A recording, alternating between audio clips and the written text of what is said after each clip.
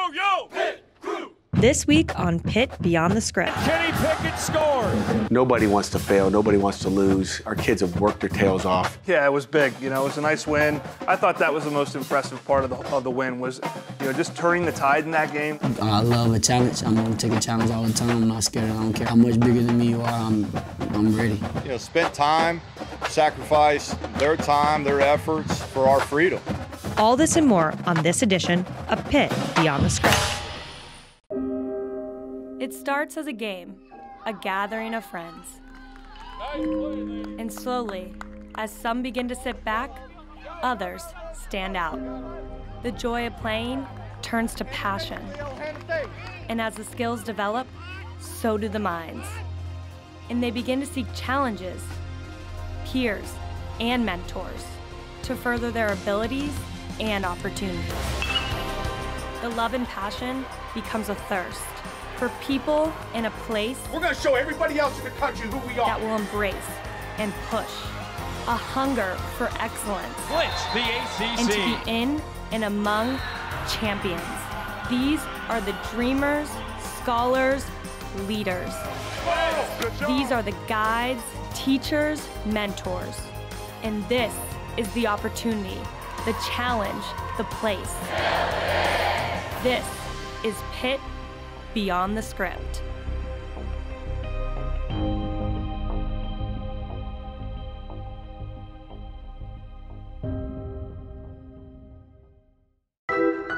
So, Rossi, it wasn't that long ago that Florida State won a national title. Is that a big game for teams? I would say it's a big game only because it's the next one, not because of who we're playing. That's just the philosophy of us as a team. And me as a player, really, it's just the next game, so obviously it's a big one. I feel like this week we've been going at it full speed, you know, and just communicating with each other, you know, watching extra film with each other, and yeah, just want to win. We kind of deal with our losses positively because adversity is what makes you strong. So we invited just so we could get better.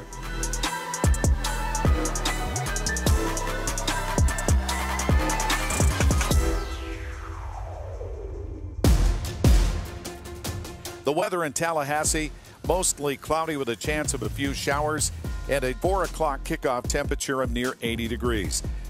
I think Panther fans are anxious to see, now that Kenny Pickett looks like he's going to start, this team will rise to the occasion. So I expect to see the best that Pitt has to offer, and anxious to get this game underway.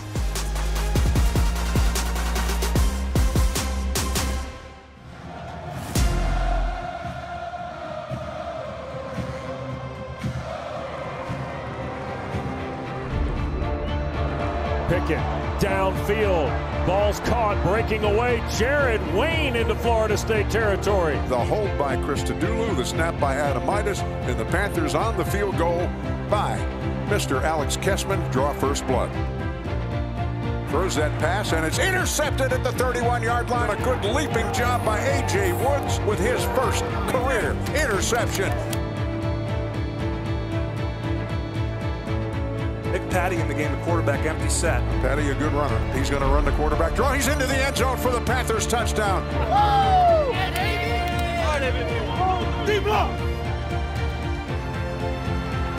Great job by this Pitt defense. They seem to have settled in, Billy. They have a better feel for what Florida State's doing. First and 10. And Vincent Davis breaks free. Inside the 10 toward the pylon. So the Panthers in the red zone go Nick Patty one more time and take the lead. 4th and 2, they're going to go for it. They hand it off, and guess what? We're going the other way. The ball taken over by the Panthers defense on downs. Pickett rolls right, throws it under pressure. The pass is caught, taking it off the ground with that great reception as freshman Jordan Addison. Here's Pickett. He will run, and Kenny Pickett scores. Touchdown! Touchdown! 3 rushing scores by Pittsburgh quarterbacks here in the first half. Continue to stick together, fight with each other. 1, 2, 3. 1, 2, 3. Win. Got to like their position, and they're going to get a chance to start on defense. Here's the blitz. He throws the pass. It's intercepted at the 24-yard line. DeMar Hamlin stepping in the route. Pickett hands it off, running left. Vincent Davis cuts for the goal line, and that's a Panther touchdown. They're playing really good football up front right now, dominating the line of scrimmage. And the Panthers are having fun in Florida. Did you see the burst Jordan Addison after he caught that football?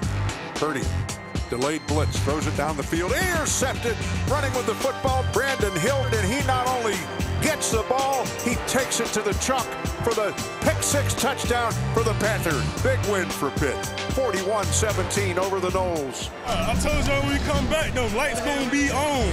Well, I said it, and I meant it.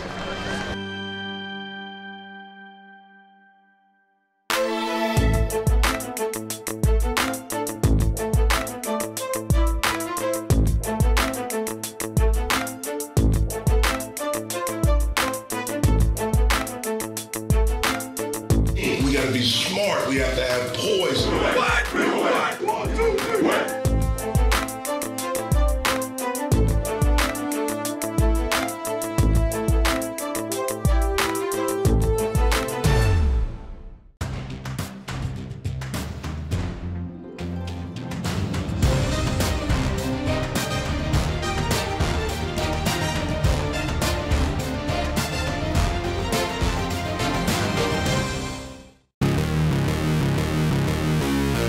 Deserve this thing, but ain't nobody gonna get it and just give it to you. Hit them in the mouth for the first snap. Play together as a team, guys. We got to play together. Okay, there'll be ups and downs like every game we've ever been in. We play together, keep going after it. Let's get it cranked up, let's go. Hello and welcome to Pitt Beyond the Script alongside head coach Pat Narduzzi. I'm Casey Garrow, Pitt Studios. Coach, in the final home stretch, you get a win at Florida State, not easy to do. You break that losing streak. How important was this win? It was big. You know, our kids needed that one really bad. And we had a team meeting last night, and you know, our kids were energetic, you know, back where you want to see them. I mean, nobody wants to fail, nobody wants to lose. Our kids have worked their tails off, and sometimes you don't get credit for working, but they certainly got the credits Saturday night. Pickett downfield. Ball's caught, breaking away. Jared Wayne into Florida State territory. Pickett fires, pass, complete inside the 10. Pickett now wants to run. He's at the 5. He's at the goal line. Touchdown, Kenny Pickett. Let's talk about Kenny Pickett. We weren't sure if he was going to be able to go. He's a tough guy, though. He gets that start on Saturday. We didn't know if we would see Joey Yellen, but it was nice to see Kenny back in the pocket. How did he perform? You mentioned he was the MVP of your game in your post-game press conference. Yeah, I mean, obviously because he played. I mean, I think if Kenny Pickett is the starting quarterback in our game, we got a better chance of winning, period, just because of all the reps he's taken throughout his career here. And that's nothing against Joey or Davis Bevel. You know, it's a fact at this point in their careers and as young as they are. But, you know, Kenny played a good game. I mean, he threw the ball where he needed to. He made good decisions. And the big thing is we had 0 turnovers again. And our offense, when Kenny's operating, that's a major factor. Pickett back, fires it down the middle. The pass is caught by Addison inside the 30 at the 27. And here's Addison again in space, and Jordan Addison breaking free. Pickett rolls right, throws it under pressure. The pass is caught inside the 15 with that great reception as freshman Jordan Addison. Let's talk about Jordan Addison. Another standout performance for him. A freshman doesn't feel like it anymore in this offense, but he got all 11 targets. He seems to be Kenny Pickett's go-to receiver. Have you ever had a freshman perform at this level? I don't think ever. You know, in all my years, I don't think we've ever had a freshman play like he's played. And can you imagine where he's going to be in year 2 or 3? I think he's going to be, you know, a special player in the ACC. Probably a, you know, Rookie of the Year honor this year. He's a special kid. What is it about him? Does he study a lot of film? Is he go back and practice on his own? Does he get some reps with Kenny? Is it extra work? What is it about his mentality? It's who he is athletically, number one. I mean, you know, you could do all the studying on the side, but if you can't run, can't change directions, run good routes, and get open and find that empty grass, and then he catches the football. I mean, there's not very many times you have tallies where, you know, Jordan Addison dropped the football. So Kenny trusts to throw the ball to him, knowing that, hey, there's a 99% chance that Jordan's going to catch that football. He had a nice low one over the middle that was a little underthrown, and he scooped that thing up. And then he's got ability to get yards after the catch after some of those. Nick Patty in the game, the quarterback, empty set. Gets the snap. He's going to run the quarterback draw. He's into the end zone for the Panthers touchdown. Nick Patty on the quarterback draw. It's Nick Patty. Patty's going to run to the end zone for the touchdown.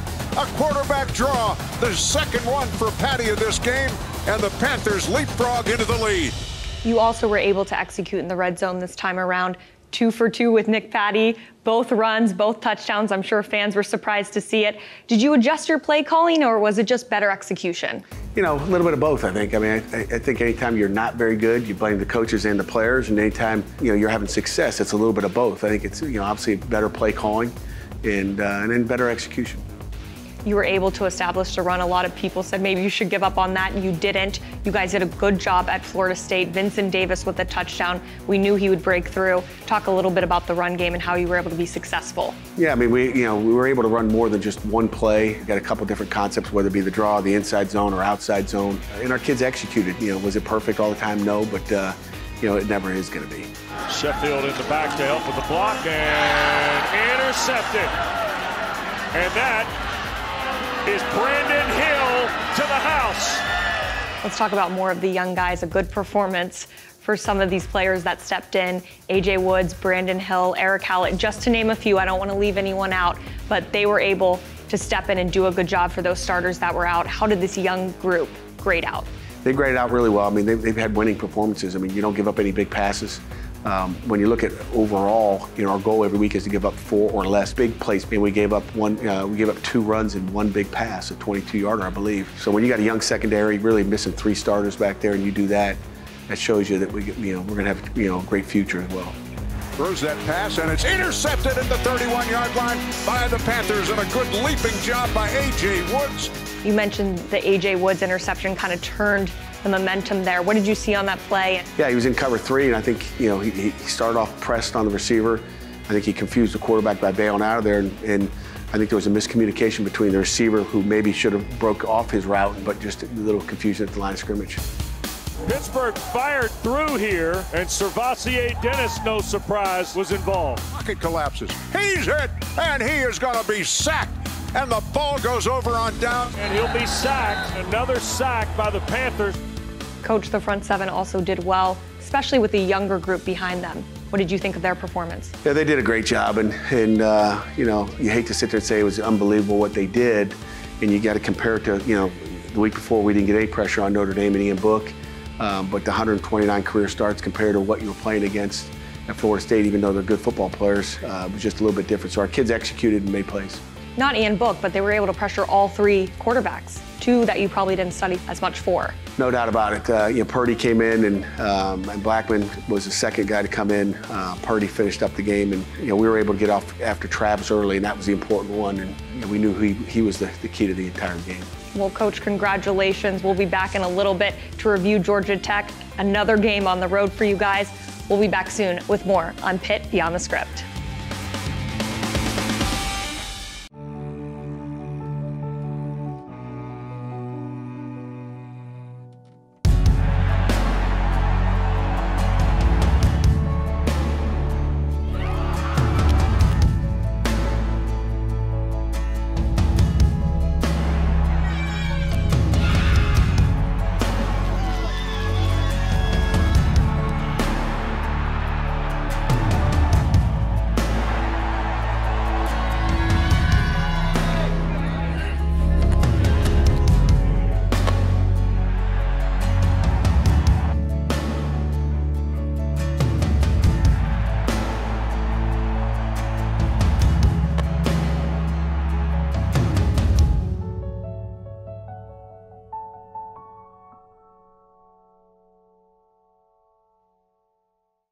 Here's Pickett. He will run, and Kenny Pickett scores. Welcome back to Pitt Beyond the Script alongside Pat Bostic. I'm Rob King of AT&T Sportsnet. Pat, 41-17, the Panthers able to snap the 4-game losing streak. Yeah, it was big. It was a nice win. Didn't always look like it was going to be 41-17 though. Down 14-3. I thought that was the most impressive part of the win was, just turning the tide in that game, the pick by A.J. Woods, and then coming back and taking advantage of some short fields and ultimately taking a lead into halftime and then building on that lead, obviously, to a nice wide margin of victory. We'll talk about the defense coming up, but Kenny Pickett returns 21 of 27. Such a huge difference. No disrespect to anybody else, but this is a guy who's at the top of his game right now. Future NFL quarterback, it seems, and played like it. Well, you play quarterback. It's about presence, right? I mean, he's a veteran. He's a guy that's been in the huddle with a lot of these guys for 3-4 years. So he knows, they know him, and he emanates confidence. And his presence alone gives guys, it makes them relax, and makes them just try to do their job as opposed to trying to press. And I thought, obviously he wasn't 100%, but he still made some plays with his feet, got rid of the ball. The offensive line did a good job keeping him clean. And boy, he's got some playmakers out there, namely Jordan Addison. He's just a superstar, and another 11-catch performance. And I thought he might have gotten robbed of that one touchdown, but hey, 127 yards ain't too shabby. 11 of their 21 receptions coming from Jordan Addison. Meanwhile, the running game showing some signs of life. They stuck with it. And I think when you get a lead, obviously, and you can put a team away, you want to be able to run the football. And they were able to do that. Obviously, Florida State, I think they were a little demoralized coming out of halftime. Without their quarterback, Jordan Travis, coming out of halftime, hey, are we really going to have a chance to win this game? Their offense wasn't going. So the Panthers imposed their will, and that was good to see. Both Vincent Davis and A.J. Davis were able to have some big, nice runs against the Florida State defense that isn't great, but has enough talent to certainly beat you.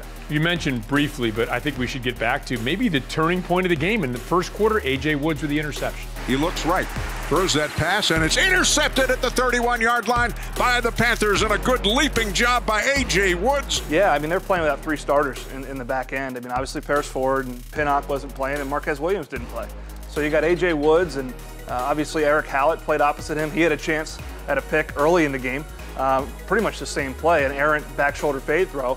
And A.J. Woods came down 14-3 and made a huge play. I mean, I said, on the radio call before that, someone's got to make a play or this thing could go out the other direction. And A.J. Woods made a play, and more importantly than even that, the offense capitalized with Nick Patty getting his first of 2 rushing touchdowns. Well, we talked about Paris Ford opting out. How about Brandon Hill? Beat early, then winds up with a forced fumble, an interception. He's in on 7 tackles. What did you think of his performance? Well, Jordan Travis is going to make a lot of guys look foolish. That move he put on Brandon Hill was a special move. And the thing about Brandon is it didn't waver. He's got confidence. He's a big hitter. And he played his position really well. He filled the boundary run support extremely well after that point. Was Johnny on the spot on that interception, played his deep safety position well. I thought, for a first game in his home state, and then to be named the Defensive Player of the Week in the ACC, that's quite the introduction to college football for Mr. Hill as a starter. We talked about SirVocea Dennis. We've been talking about him. Man, has he come on? Two more sacks, 7 tackles, but the defense in general, 3 interceptions, 7 sacks, and now you're starting to get some guys, Habs Baldonado, getting some guys healthy, and so it seems now coming out of that off week, some different ways that they're bringing that pressure as well. I mean, this is a top 10 defense. They played it like every snap? Probably not. They've had their lapses, but they didn't have too many lapses against Florida State. I thought after they got down 14-3, whatever adjustments were made, you started seeing Patrick Jones walking around a little bit, playing inside, started seeing them handle that boundary zone read a little bit better. Obviously, it helped not to have Jordan Travis in there. And I think the guy that you just mentioned that is turning into a superstar as well as a young guy is SirVocea Dennis. I mean, he's just explosive. He finds the ball and accelerates to the football. And that's a special talent. I mean, his instincts are one thing, but it's the ability to act on those instincts immediately that make him a special linebacker. Last week, we talked about the 4-game losing streak going into the off week and sort of trying to reset and make it a second half. The second game in that second half comes against Georgia Tech, a team that has been struggling under Jeff Collins' second year. They're going to a youth movement. They've really had a hard time protecting their freshman quarterback. They've allowed 15 sacks the last 3 games. Pitt, with that front 7, has got to be thinking it's time for another big game here against Georgia Tech. Jeff Sims can do some stuff like Jordan Travis, though. He can make you miss, and if you are so committed to getting to the quarterback, one guy misses, quarterback could be out the gate. They are in a youth movement.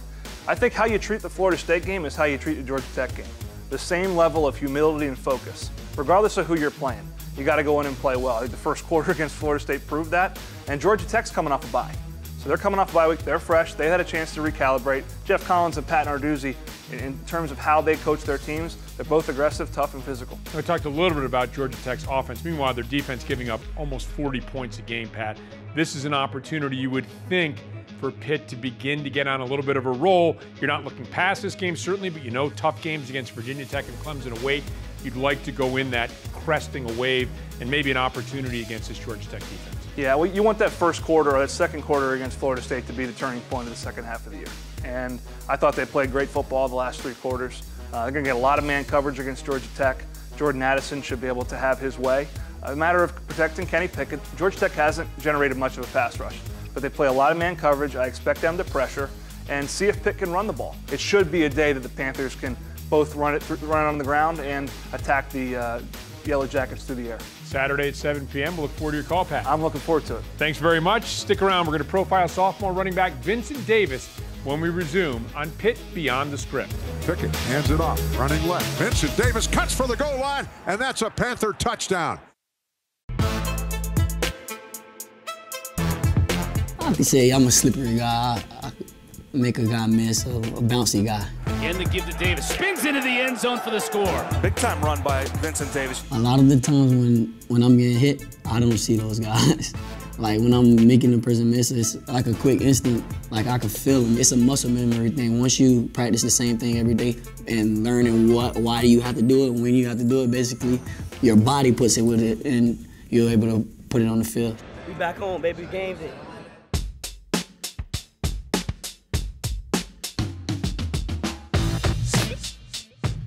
Playing high school football in Florida, it was fun. I went to Cardinal Gibbons. I went there all 4 years. I played junior varsity my first year, my junior year, and that's when I made a name for myself. Not being recruited by Florida schools, it definitely was a motivation. I still have that chip on my shoulder because, you know, I'm smaller.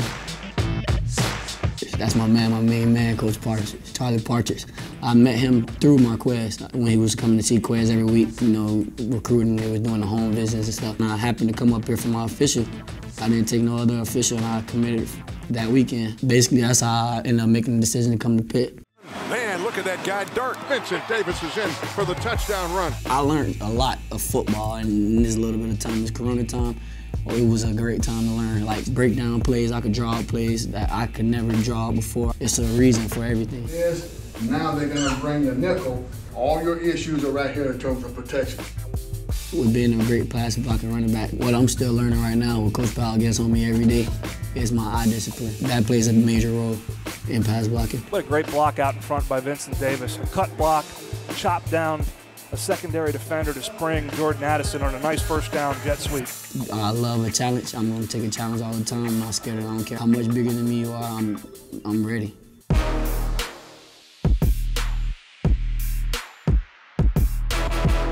And we do have the best uniforms in the country right now. I'm loving the colors. I'm loving all the Panther head logo. I'm loving everything about it. What did you think of the new alternating uniform? What did you think? Those things are tough. Those new uniforms are tough. I'm not gonna lie. Yeah, you know how we coming all day. Yeah. Vincent Davis, he refuses to go down. Vincent Davis continues to drive the Pittsburgh offense. And this is Vince Davis. Touchdown, Pittsburgh. Wow. This offense has found some life in the run game.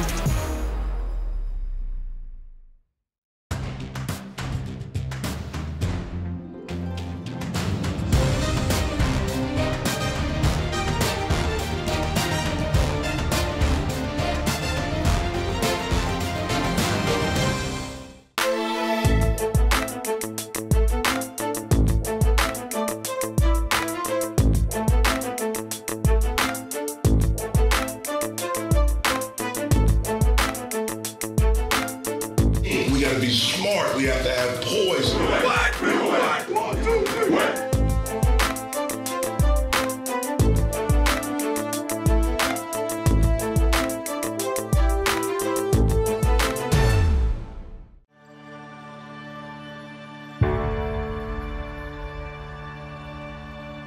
Yeah, I mean, we have Veterans Day shirts. We're saying thank you to all the veterans that let us do what we love to do and play baseball, defending this great country of ours. This day is important to me. My grandfather served in the military, so I'm thinking of him on this day, and it's just it's a great way to honor the veterans to serve our country. Last year, we had a nice group of veterans that are actually students here at Pitt that we were able to kind of welcome them into our world. We enjoyed a game at PNC Park with the Pirates. But obviously with the pandemic, we have to do things different. And we still wanted to be able to reach out to them and let them know that we're thinking of them. And so our guys are going to honor them by wearing t-shirts today. Our community service department, life skills, they are going to be providing those to let them know that we are thinking about them as we get closer to Veterans Day.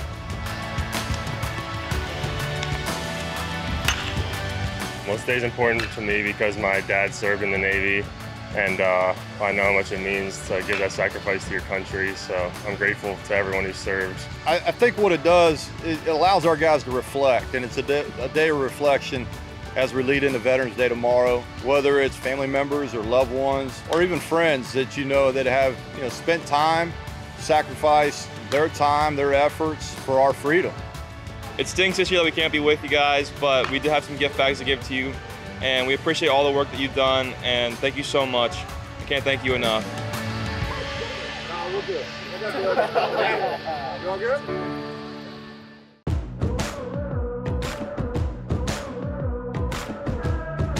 Welcome back, Coach. Back on the road to Georgia Tech again. You just went last year. You're going again, but this is a team you have won 4 out of 5 against. They're always close games, though. What do you see out of the Yellow Jackets so far? Well, I see a much improved team from a year ago. Coach's first year there compared to where he is now. Jeff's done a great job with that football team. The thing I see is Jeff Collins is a tough guy, and his personality shows in that team. I mean, they're relentless the way they play. You're never going to see a Georgia Tech team quit. They play hard in every game, all the way down to the final minute of the game. They're coming off a bye week, so they've had 2 weeks to study for you guys. They've had a tough schedule, but 2 bye weeks now because COVID. I don't like it either. They got 2 weeks to prepare for us. We get 1 week. They'll have 2 weeks, so they'll have some new wrinkles that we haven't seen. So we'll have to be extra prepared mentally for some of the things you got to use your base knowledge, what you know all year, what you've seen all year to figure it out. Offensively, this is a young, promising freshman quarterback, Jeff Sims. What have you seen on this Sims-led offense? Jeff is a number one, an athletic, tall, long athlete that can run with the football. He can hurt you with his feet. They'll have some design quarterback runs, but the most impressive thing is poise in the pocket. His ability to really scan the field and find open receivers. He does a good job now. Is he always as accurate as a freshman? I think he's a really, really talented freshman quarterback in this conference. And you face another rotation of 3 running backs. You're used to this by now in the ACC. Talk about Jeff Collins' offense and those different looks you're going to get in the running game, to help out that young freshman quarterback. Yeah, they've got they're spread offense as well, but they're going to run a lot of counter, inside zone, outside zone, really the same kind of plays you see weekly. We just don't know what formation we're going to see it out of. I mean, if you looked at what we prepared for last week, not to go back to Florida State, we prepared for a bunch of stuff and we didn't see any of it. And it's probably going to be the same thing this week with Georgia Tech. I mean, we can prepare what we see on videotape, but the unknown is the unknown. Whether you have 1 week or 2 weeks, Florida State did a lot of stuff we didn't plan on them doing for whatever reason. I'd like to call up coach and say, hey, why did you do this? Why didn't you try that? We practiced all week for this. It'd be nice if you did something we practiced. Well, I'm sure Florida State said the same thing when they saw Nick Patty twice. Yeah. So a couple times. They're like, we did not see this on tape. So I'm sure that was a surprise, as well as Kenny Pickett.